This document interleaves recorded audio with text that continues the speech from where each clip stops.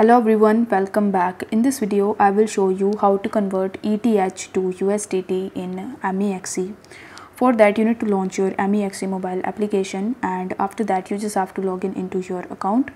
Now, in order to convert your ETH to USDT, you will have to use this search bar in the top, and in the search bar, you will have to type ETH. Once done, you are able to find the ETH/USDT pair in the futures and in the spot.